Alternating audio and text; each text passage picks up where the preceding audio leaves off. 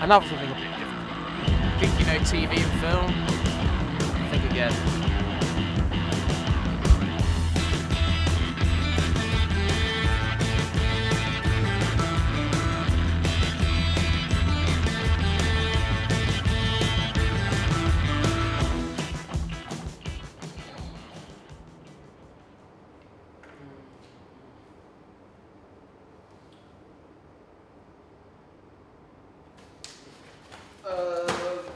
First of all, Godzilla. Gotham before it became interesting.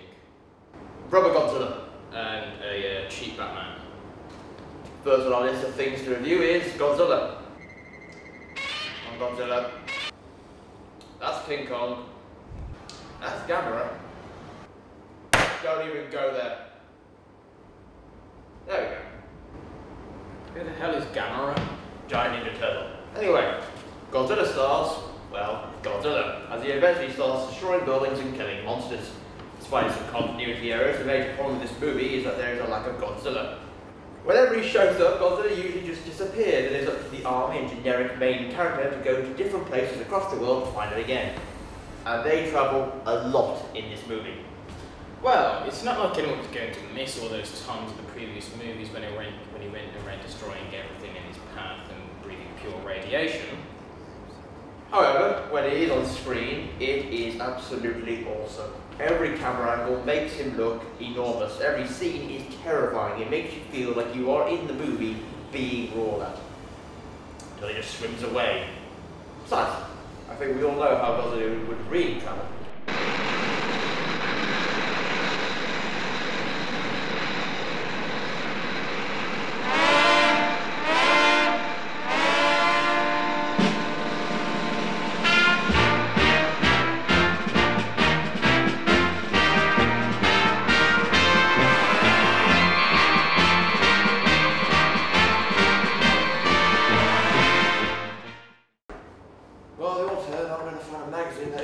Strange people. Okay, well, we're back for Masterpiece Theatre Part. Yeah. Right, well, anyway, on to Gotham. Gotham is about Batman minus the Batman, so we're left with James Gordon, played by Ben McKenzie, as he solves crimes meeting famous Batman villains before they become the famous Batman villains, such as Penguin, Catwoman, and even the Joker. I think that actually it lives up to the Batman mythology very well. And it's very well filmed and edited. The story moves at a brisk pace, but slows down for more impact for what is happening. I'm back. I couldn't find any more magazines, but I did see a funny video involving a cat. Where were we? And now, Masterpiece Theatre presents Classical Films and TV by Sir Edelot and Lady Timothy. Now for a little backstory. In 1954, the United States were testing their new hydrogen bombs, Little Boy and Fat Man, across the Pacific, until one of them woke something up.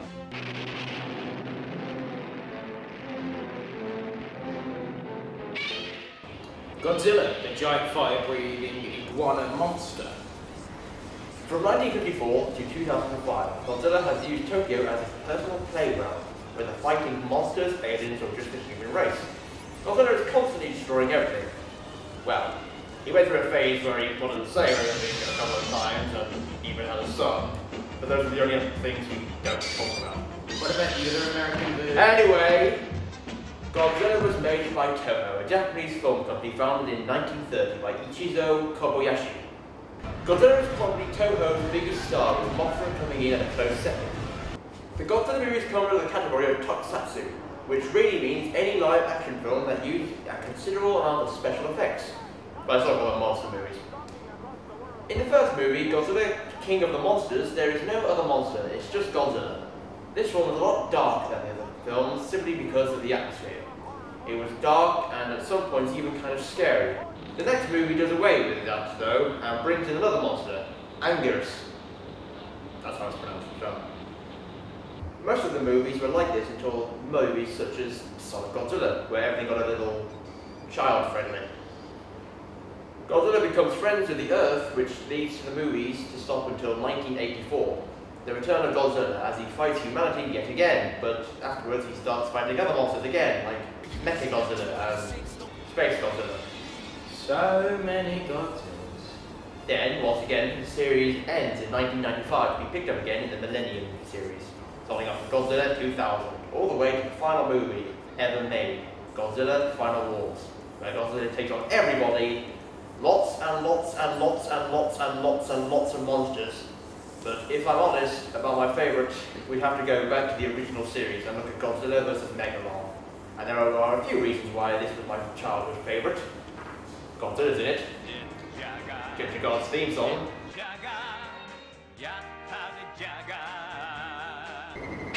Godzilla's in it.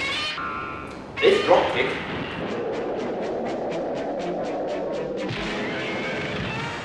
And Godzilla's in it.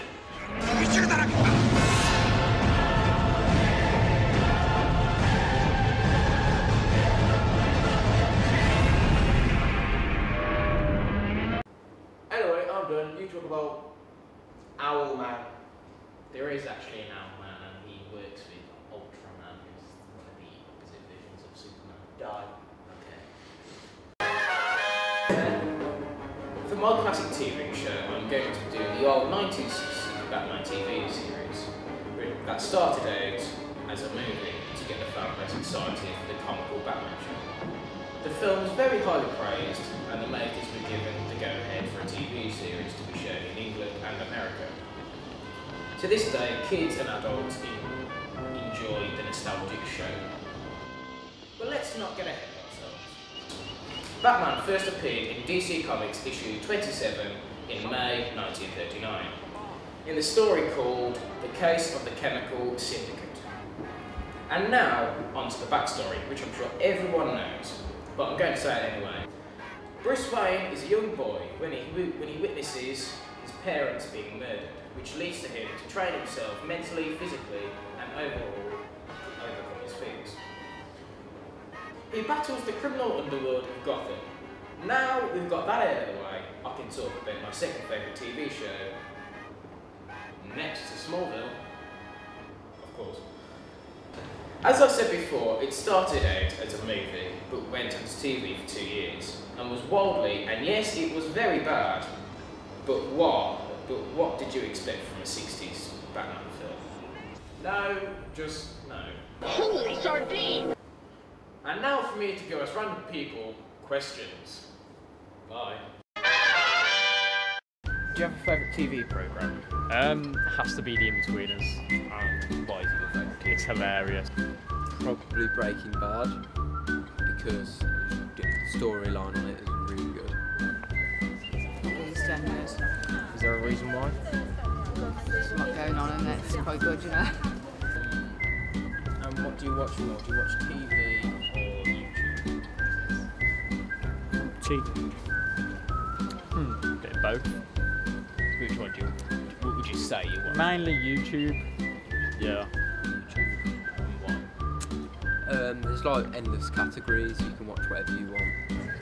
TV. And why? Because it's a lot easier and the internet don't keep packing off because it does on my phone when I play it. So yeah. How much do you think tickets at a movie cinema would cost if you could the prices and stuff? Well, the current prices are between £7 and £10. What price would you say they should be? I should think they're still value for money, £7. Wednesdays, £2. I mean, on average. I don't know, probably about £6. £6. Do you think it should be any cheaper? Yes. How much? £3, £3, £2. £6, isn't it? £5. How much do you think it should be Between 2 and 3. these days? It's about £6.57. Okay. How much do you think it should be? Should be about £5, I think. Do you have a favourite film? Saving Mr. Banks. Okay. Yeah. Why is it your favourite film? Because it's a great story and it's quite emotional sometimes. So. Probably say Secret Life of Walter Mitty. It was really inspirational. No, not really, no. do you watch foreign films, and if so, what? No. No, not really. Not really. Is there a reason why?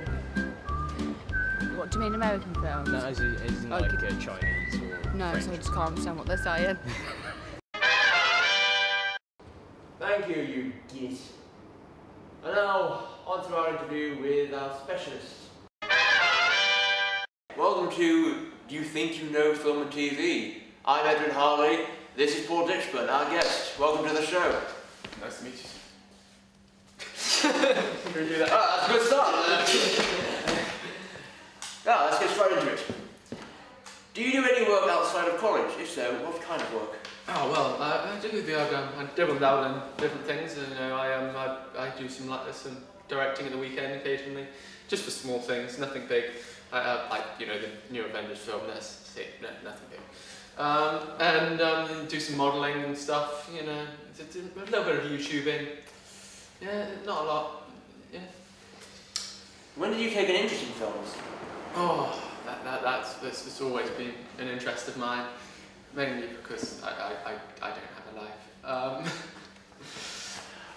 Oh, you want me there? Yeah, it's been years and years. Yeah, I would say since at least the year 2000.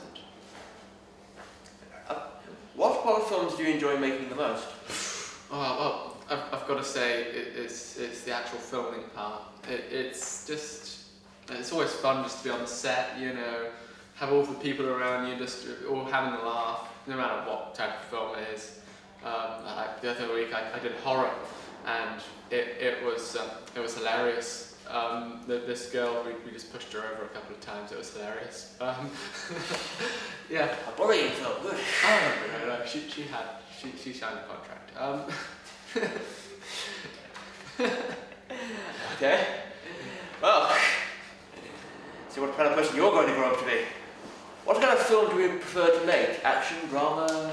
Oh, I would say action comedy, just because, you know, you can punch someone in the face and it's funny, but that's funny anyway. But, yeah, you know, it's just the most fun to actually film and make. You know, you can't really go wrong with action comedy, because even if you just make it slapstick, it's going to be humorous. So, to finish it off, what is your favourite movie? Oh, it's a tough one. I think it's the new Postman Pat movie. It's just a beautiful, Can you do it without that? Go on, tell me what is your favourite thing about Postman Pat? Oh, well, it's a beautiful cinematic event. It brought a tear to my eye. And I've heard that, you know, they're bringing out a new Noddy movie as well. And I was ecstatic when sorry, I'm getting a bit emotional. It's a new Noddy movie. It's beautiful. I know. We might actually find out whether it's a boy or a girl. I know. I wanted to know this. No, we don't allow hermaphrodites on CBBS. Well, yeah, that's been Paul Ditchburn on Do You Think You Know Film and TV? It's been a pleasure. Yes, sir. And good day.